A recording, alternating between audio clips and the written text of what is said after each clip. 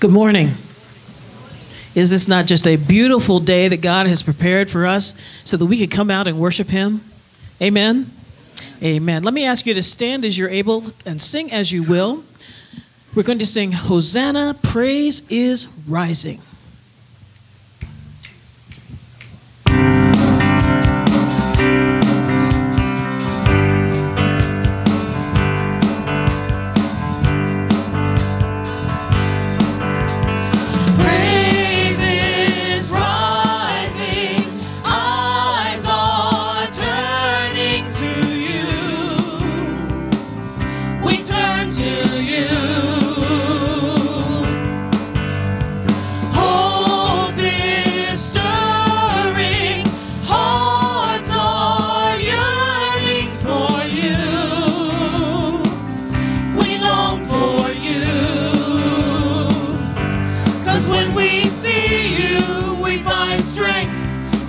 The day in your presence, all our fears are washed away, washed away. Hosanna, Hosanna, you are the God who saves us, worthy of all our praises.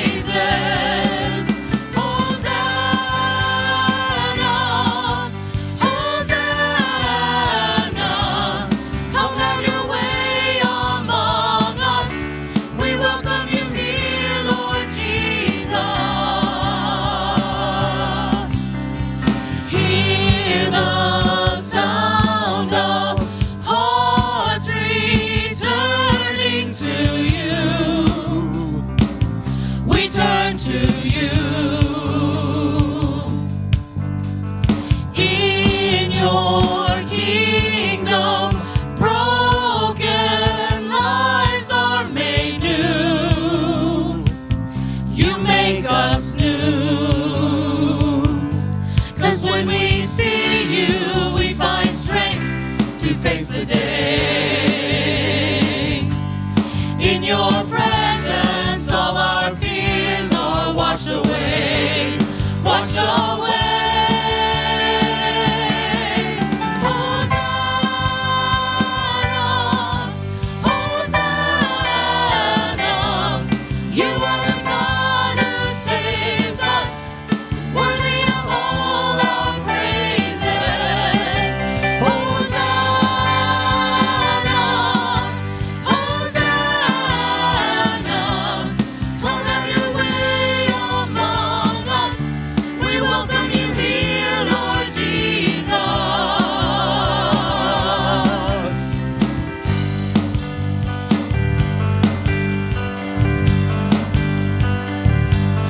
When we see you, we find strength to face the day. In your presence, all our fears are washed away. 'Cause when we see you, we find strength to face the day. In your presence, all our fears are washed away, washed away.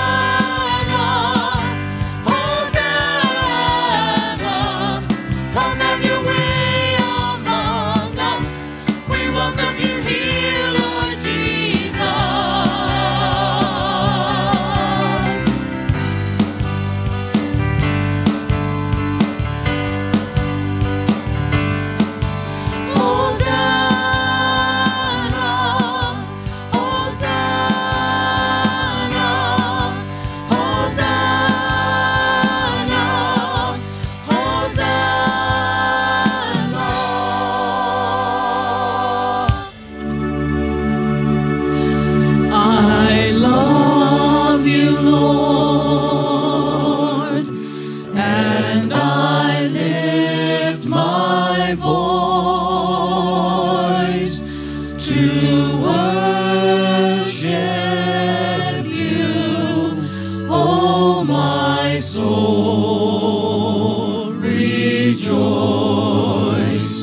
Take joy, my King, in what you hear. May it be a sweet, sweet sound in your ear. Let's do that again. I love you, Lord. I love you, Lord, and I lift my voice to worship you, oh my soul, rejoice. Take joy, my King, in what you hear. May it be a sweet, sweet sound in your ear. Lord, prepare me to be a sanctuary. Lord, prepare me to be a sanctuary, pure and holy, tried and true, with thanksgiving. I'll be a living sanctuary for you. Lord, prepare me. Lord, prepare me to be a sanctuary, pure and holy, tried and true, with thanksgiving. I'll be a living sanctuary for you. I exalt thee. I exalt thee. I exalt thee. I exalt thee, oh Lord. I exalt thee. I exalt thee. I exalt thee, oh Lord. Be a sanctuary. Lord, prepare me to be a sanctuary, pure and holy, tried and true, with thanksgiving. I'll be a living sanctuary for you. I exalt thee. I exalt thee. To be a sanctuary, pure and holy, tried and true, with thanksgiving. I'll be a living sanctuary for you. Take a moment and close your eyes. And I want you in mind, in heart, in spirit, in body, just to say, thank you, God. Thank you for touching my life, that I am not the same person I was before I knew you. He is the King of Kings and the Lord of Lords. He's the Alpha, He's the Omega. He is the beginning, He is the end. He provides for all our needs. All we need do is open up and ask. And all He asks is that we praise and we worship Him, and we serve Him, and we love Him, and we love His people. So this time as you sing, I Exalt Thee, I want you to lift your hearts as high as they go and sing to God. I exalt Thee, I exalt Thee, I exalt Thee, O Lord, I exalt Thee, I exalt Thee, I exalt Thee, O Lord, I exalt Thee, I exalt Thee, I exalt Thee, O Lord, I exalt Thee, I exalt Thee, I exalt Thee, O Lord. One more time, I exalt Thee. I exalt Thee, I exalt Thee, I exalt Thee, O Lord, I exalt Thee, I exalt Thee, I exalt Thee, O Lord.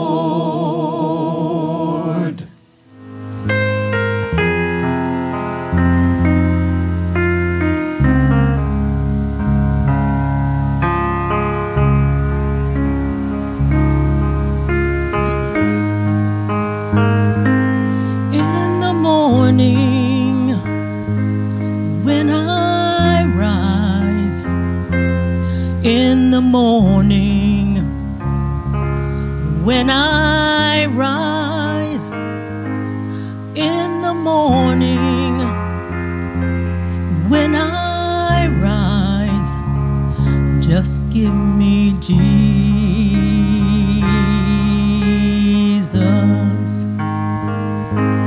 Give me Jesus.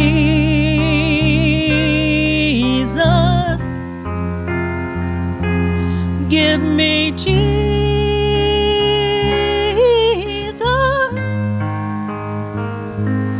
You can have all this world.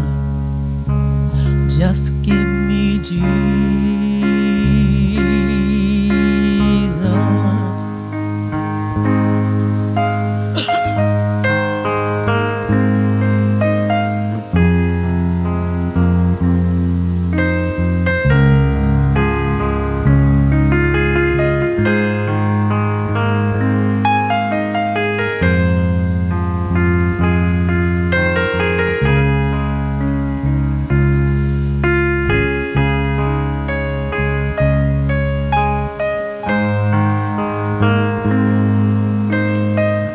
God of grace, God of mercy, we gather here this morning as your people. And for some of us, the past few days, we have seen prayers answered. We've seen lives changed. We've seen miracles. So we gather here this morning thankful for your amazing power to change this life, to change lives and change this world. There are others of us who have gathered here this morning where this has been a week filled with disappointment, filled with despair, filled with news that we did not want to hear, and we're now filled with worry and great anxiety. We gather here this morning asking for your peace, asking for your presence because we need you. God, we've opened our hearts, we've shared with you what's going on in our lives, in our community, and in our world. Bring that peace, bring that presence, bring your healing. And for all of us who have gathered here in this place, we ask that you move in a powerful way this morning. You grab hold of our souls, you lean close, and you whisper into our ears how much you love us. God, we ask for your blessing.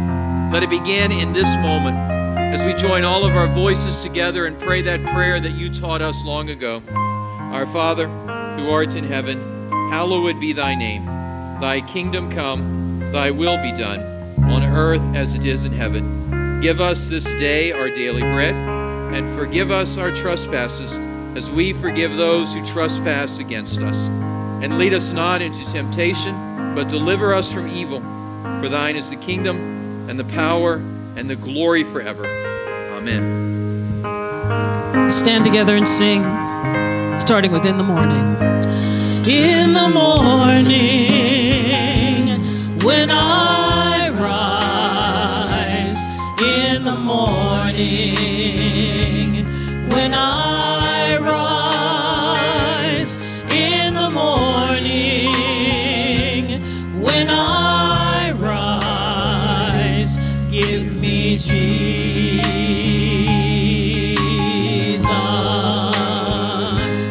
Give me Jesus.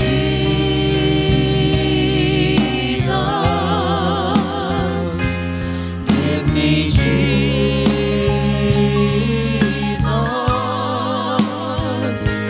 You can have all this world. Just give me Jesus.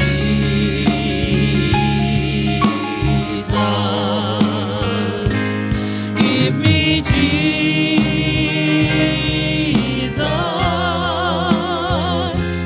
Give me Jesus.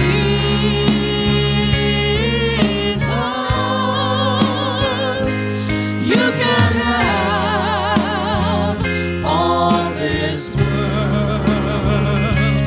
You can have all this world. You can have all this world. Just give me Jesus.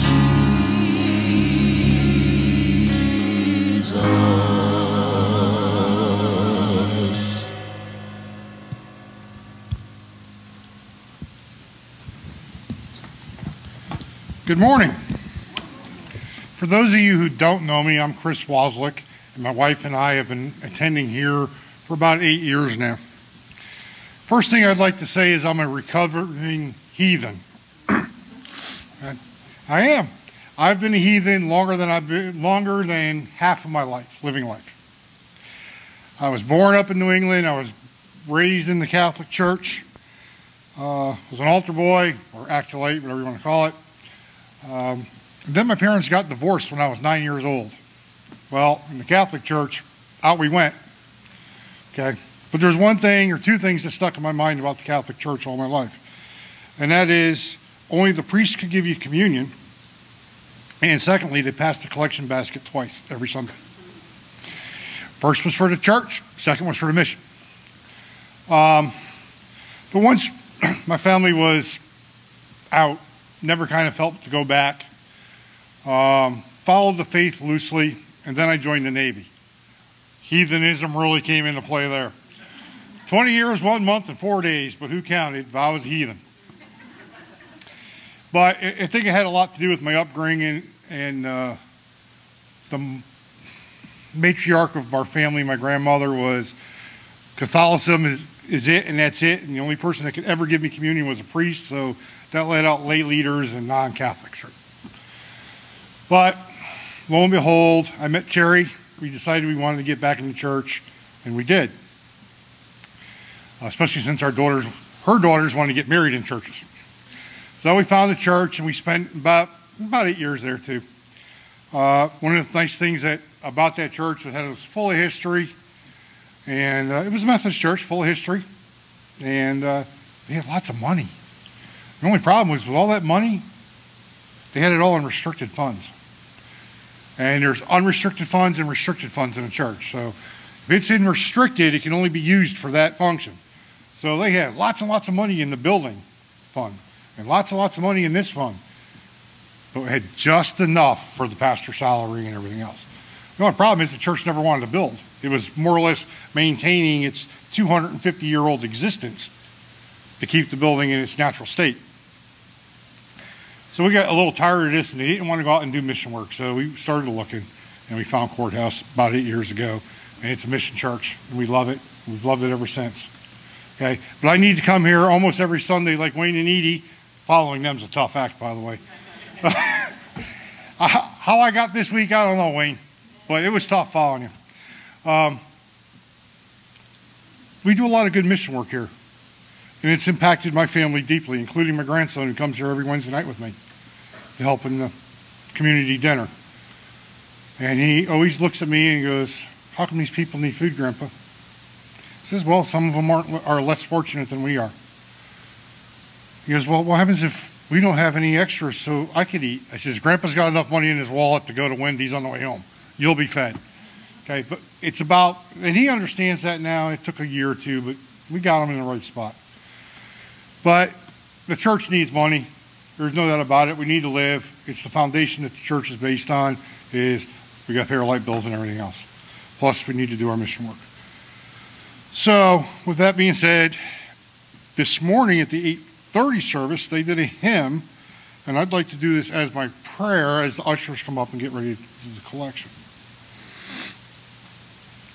Dear Heavenly Father, on Christ the solid rock I stand. All other ground is sinking sand. All other ground is sinking sand. Amen.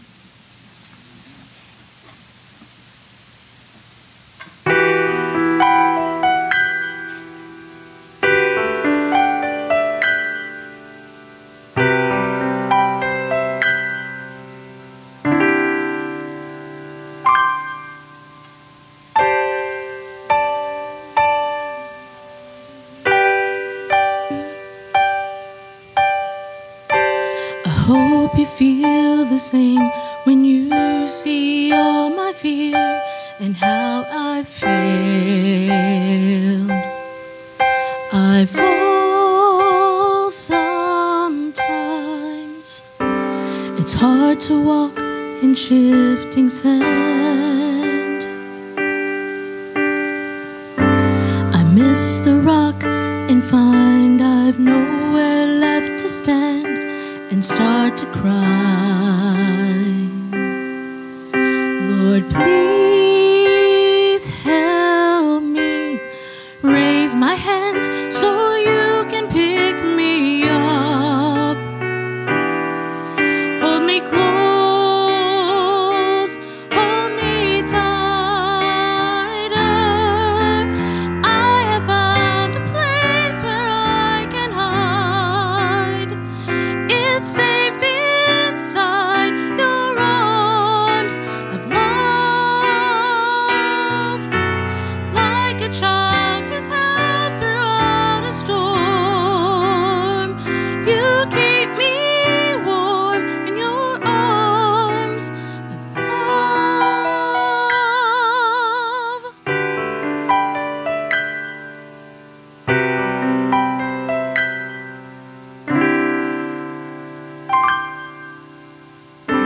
Storms will come and storms will go. Wonder just how many storms it takes until I finally know you're here always, even when my skies are far from gray. I can stay, teach me to stay there, in the place I found where I can hide. It's safe inside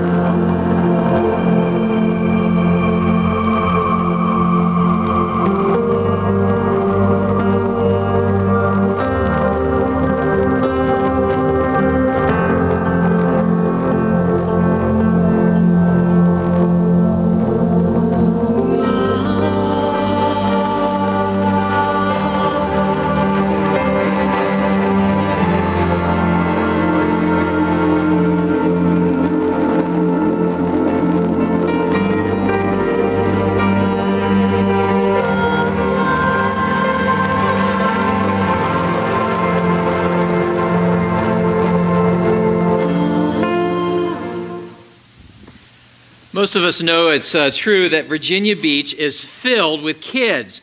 And all summer long, they get to spend the summer laughing, playing, enjoying life. And we hear this sort of undercurrent, this roar of noise of kids in most of our neighborhoods as they're doing whatever it is that kids do during the summertime to play. And if you've been listening in the past couple of days, you know that that undertone, that noise, it's gone, right? Because the kids are back in school.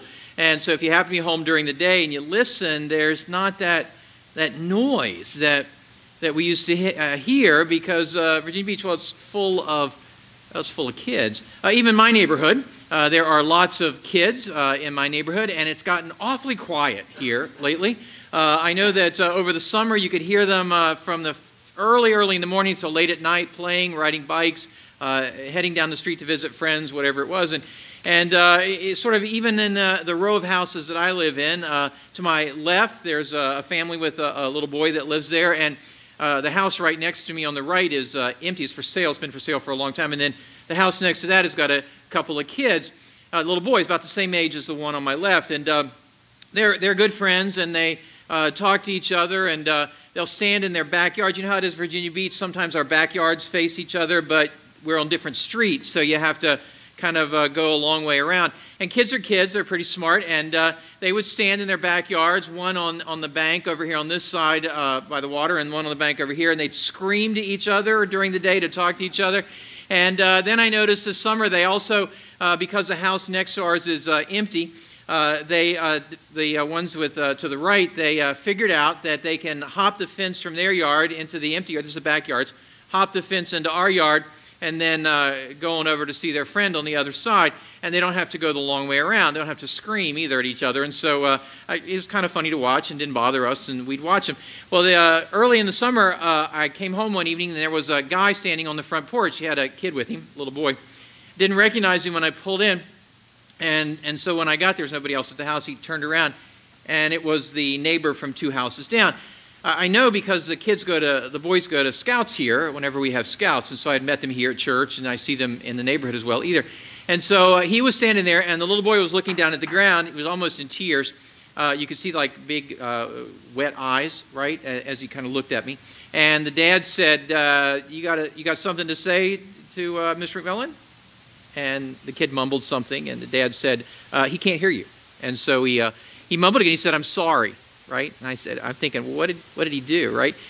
Dad said, "Tell him what you're sorry for." And the kid said, the little boy said, "I'm sorry that I climbed the fence and cut through your backyard to go visit Aiden on the other side." And the kid was crying by this time. And I'm like, of course, you know, right? I'm like, who cares, right? But apparently this dad did. And so I had to support the dad. And so I said, well, you know, it's okay. And the dad says, "I told him not to do it, and he disobeyed me." Well, of course, you know, that was the issue.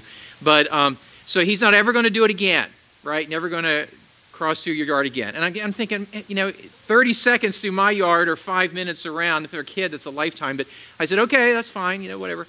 And so these kids are smart, right? They're scouts. And so about a week later, they had rigged up a zip line, right? To cross the water to get to the other side, okay? And he's not disobeying anybody, right, in this. And so I watched them zooming back and forth to each other's yard during the summer. And every once in a while, and they laugh, you know, kids, the noise of summer, laugh, having the best time, flying through the air, right? And every once in a while, they would let go and fall into the water. And, you know, and the water's kind of deep. And I watched them because it was, you know, it's one of these stretchy, freaky kind of things, because the water is, if you've been following me on Facebook this summer, you know we've taken pictures of the huge snapping turtles that are in the water, right? And they come up and they're laying eggs in our yard, and like they're huge. These, and I may be prone to exaggeration, but these are huge. I would not go in the water, but they're kids, right? And apparently nothing didn't bother them, and so they would zip across the water at each other's houses, fall in, the dogs are in the water, and everybody's having a blast and having a great time. And I watched them. Of course, they're now back at school, right? And quiet, nothing happening anymore. But for a few weeks this summer, they were flying. They were soaring through the air. And every once in a while, in the midst of flying and all of that joy that comes from this, they'd let go and they'd fall into darkness, into danger, snapping turtle hell, whatever it is, and every once in a while they had to let go and fall into the darkness. Have you ever thought about flying? I mean, birds do it, planes do it, and at least on TV or in books or in our imagination, angels fly as well. Angels are kind of a big deal. People write books about them, talking about encounters that they have with them, some word that comes in, or somebody has a near-death experience and they experience an angel. We talked about this at 8:30. Some people came up afterwards and told me stories of encounters that people have had with angels. Anybody, I don't want to leave anybody here have an angel encounter that they want to share? Anybody at all? Have a friend who had one? Anybody? Read about one? Bought a book about one, right? Yeah. Well, they're bestsellers, so you probably did. But angels. Angels are a big deal. And they've been a big deal since, I don't know, forever. Angels are talked a lot about, even in the Bible. If you read the Bible, it doesn't take you long to find out that angels are everywhere in the Bible. And if you read the Bible, then angels in the Bible, we find out some certain things about angels if you read the Bible. One is that, according to the Bible, angels are spiritual beings. They're not like humans. They are heavenly creatures, and so they're spiritual. This is talked about if you read the Christmas story. You saw the video that the 8:30 choir is recruiting some people to help with the holiday music that they're doing, special music. That's i.e. Christmas, right? And so if you're interested, you can talk to Cindy. But in the Christmas story, angels are everywhere, okay, and talking to people, and they're just showing up. Angels also are called in Scripture ministering spirits. That Psalm 103:20 talks about how God sends angels to people that are afraid and people that are struggling, and that those angels help out in times of trouble. In Matthew 26:15, we find that angels number in the millions. This is the Christmas. This is the story where Jesus is there in the Garden of Gethsemane, and he's being arrested, and he talks about how if he wants to, he could call down millions of angels. In the Christmas story, we read that and sing about the heavenly host. The real translation of that is the army of God, okay? And that's what angels are really called in Scripture, and that they number in the millions.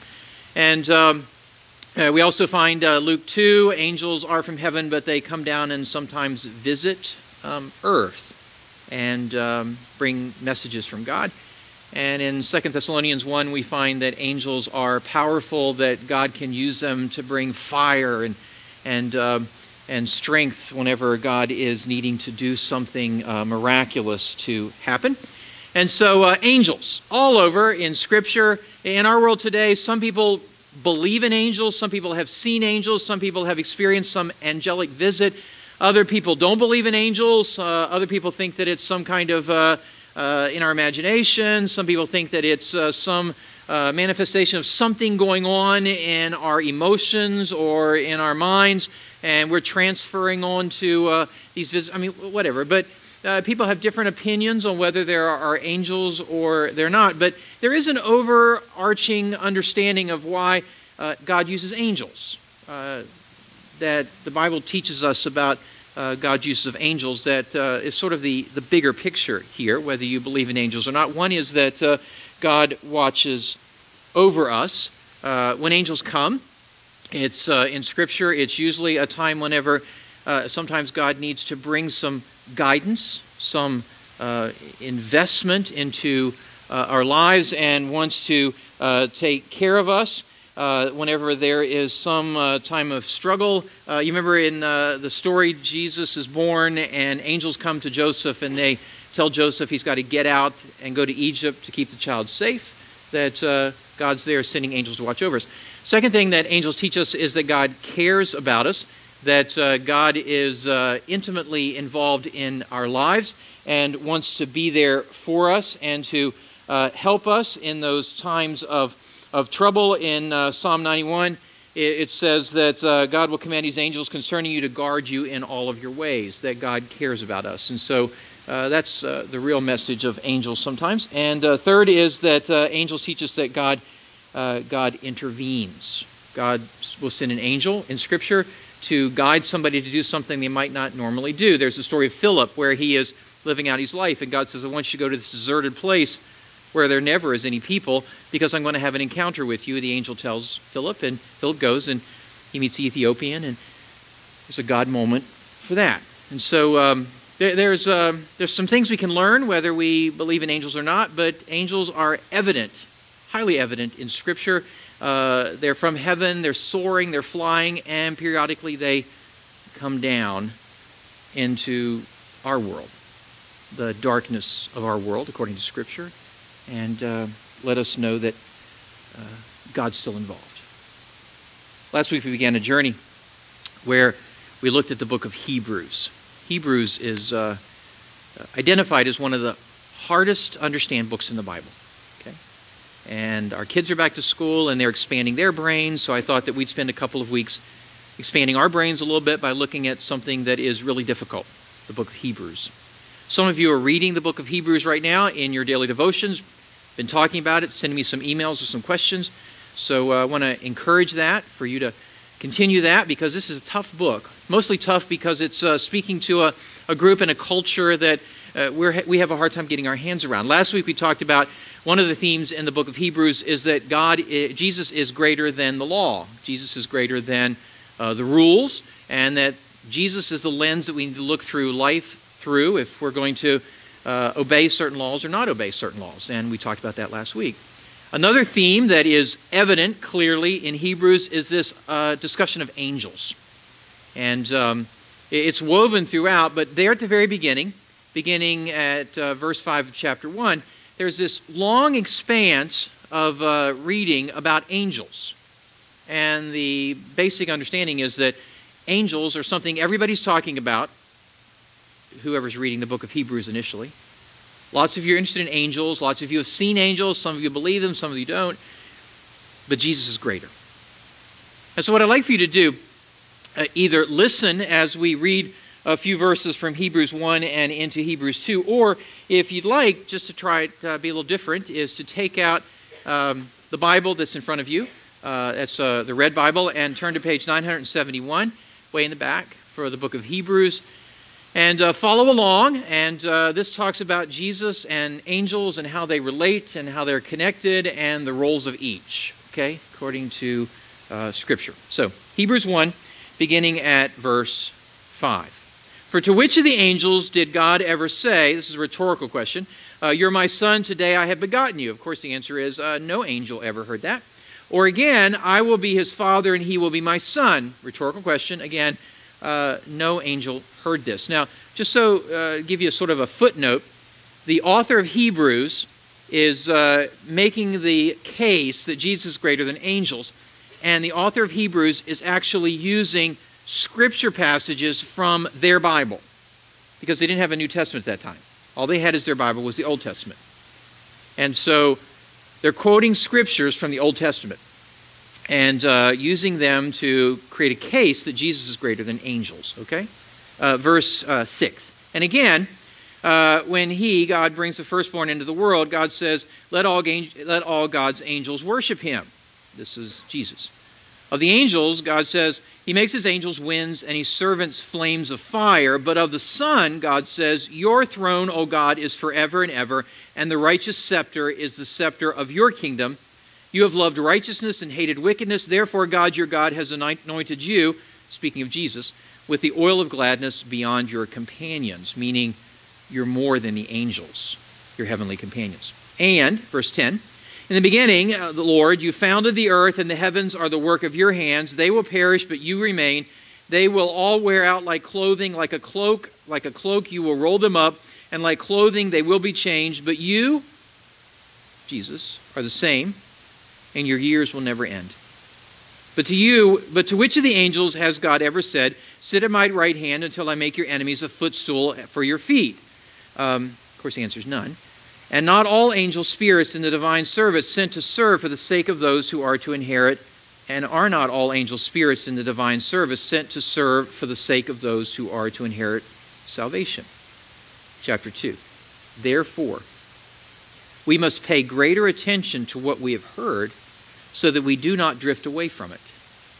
Meaning there's some kind of conversation going on at that moment that the readers in Hebrews, the original listeners in Hebrews, were wrestling with. For if the message declared to you through angels was valid, and every transgression or disobedience received a just penalty, how can we escape if we neglect so great a salvation? Meaning the angels came in, interceded, brought some kind of word, and the word really pointed to Jesus, who brings us salvation. It was declared at first through the Lord. It was attested to us by those who heard him. While God added his testimony by signs and wonders and various miracles, and by gifts of the Holy Spirit distributed according to God's will. Now God did not subject the coming world about which we are speaking to angels. But someone has testified somewhere, what are human beings that you are mindful of them? What are human beings, God, that you care about them at all? Or mortals that you care for them? You have made them for a little while lower than the angels. You have crowned them with glory and honor, subjecting all things under their feet. Now, in subjecting all things to them, God left nothing outside their control. As it is, we do not yet see everything in subjugation to them, but we see Jesus, who for a little while was made lower than the angels when he became human, now crowned with glory and honor because of the suffering of death, so that by the grace of God he might taste death for everyone. It was fitting that God, for whom and through whom all things exist, in bringing many children to glory, should make the pioneer of their salvation perfect through suffering. What that's saying is, it's fitting that Jesus became human, God became human, to experience what we experience. For the one who sanctifies and those who are sanctified, the one who becomes what God wants us to be, are all have one Father. For this reason, Jesus is not ashamed to call them brothers and sisters, saying, I will proclaim your name to my brothers and sisters. In the midst of the congregation, I will praise you. And again, quoting again from Scripture, or from quotes of Jesus, I will put my trust in him. And again, here am I and the children whom God has given me. Since therefore the children share flesh and blood, he, Jesus, himself likewise shared the same things, so that through death Jesus might destroy the one who has the power of death, that's the devil, and free those who all their lives were held in slavery by the fear of death. For it is clear that Jesus did not come to help the angels, but the descendants of Abraham. Therefore, Jesus had to become like his brothers and sisters in every respect, so that Jesus might be a merciful and faithful high priest in the service of God, to make a sacrifice of atonement for the sins of people. Because he himself is tested by what he suffered, he is able to help those who also are being tested, like you and me. And so what these verses, as they're talking about it, they say that Jesus Christ is better than the angels because he's the Son of God. This is from Hebrews 1:5, that it's quoting from Psalm 2. It also says that Jesus is greater than the angels because Jesus is the fulfillment of promises.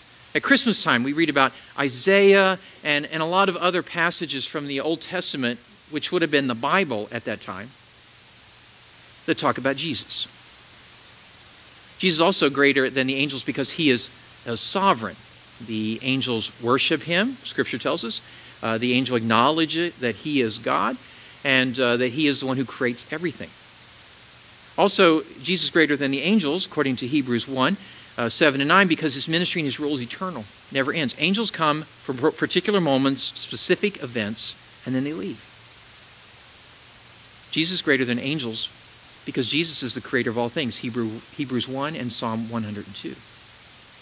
And Jesus is greater than angels because he rules over his enemies, from Hebrews 1 and Psalm 110. When the book of Hebrews was actually a letter to a group of people, was first heard, it must have been a time when people were very fascinated with angels. Whenever they had people testifying that they had seen angels, had some kind of encounter with angels, when news was spreading around that angels were involved in people's lives. And so there was a question during that time, does it make someone more spiritual if they've had an angel encounter than someone who doesn't? Does it make someone closer to God if they believe in angels as opposed to someone who doesn't?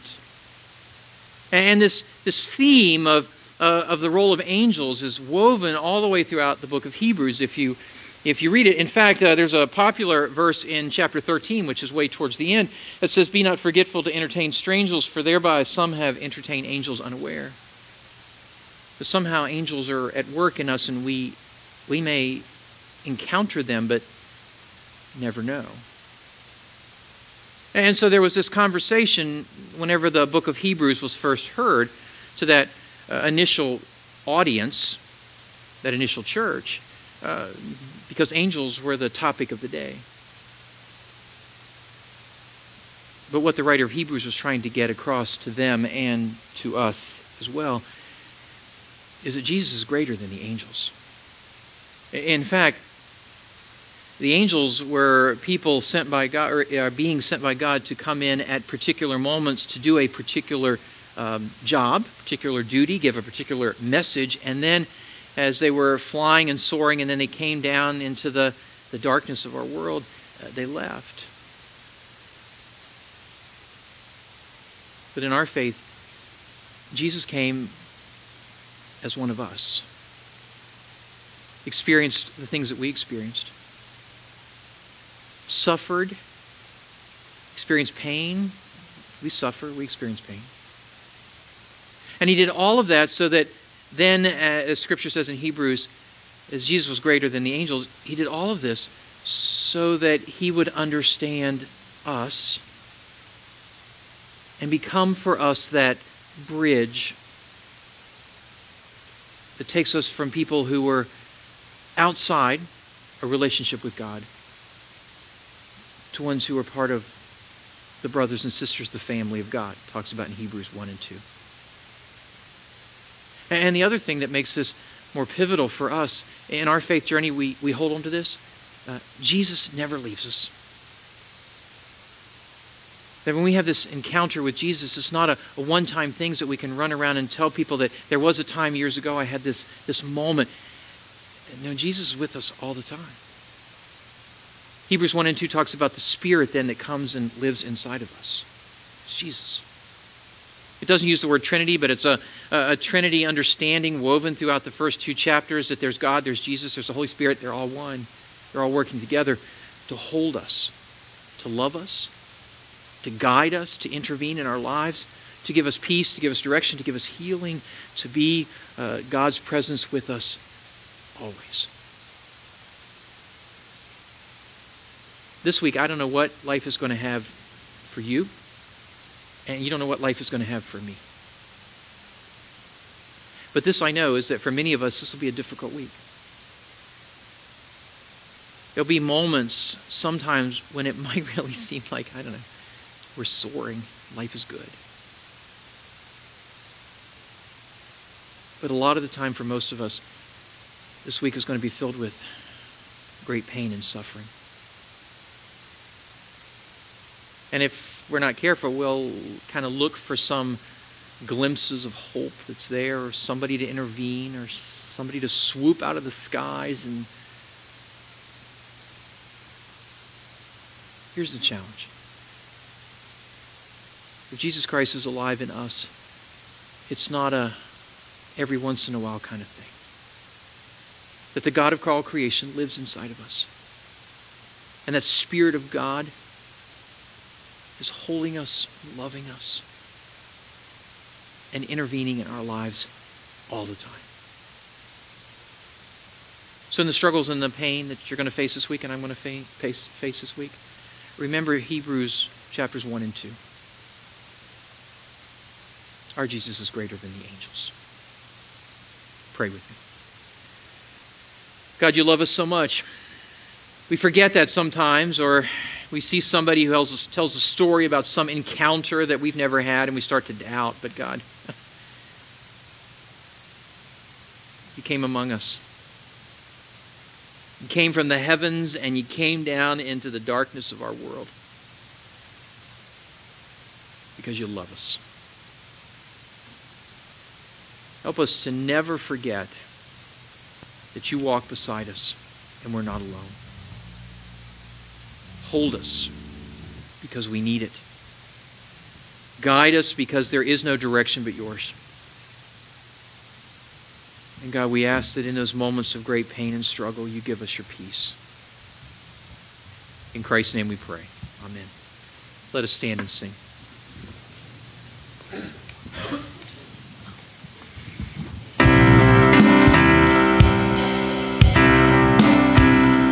How great is our God. Sing with me, how great is our God. And all will see how great is our God. Let us go from this place celebrating God's great love for each of us and share that love with everyone we meet.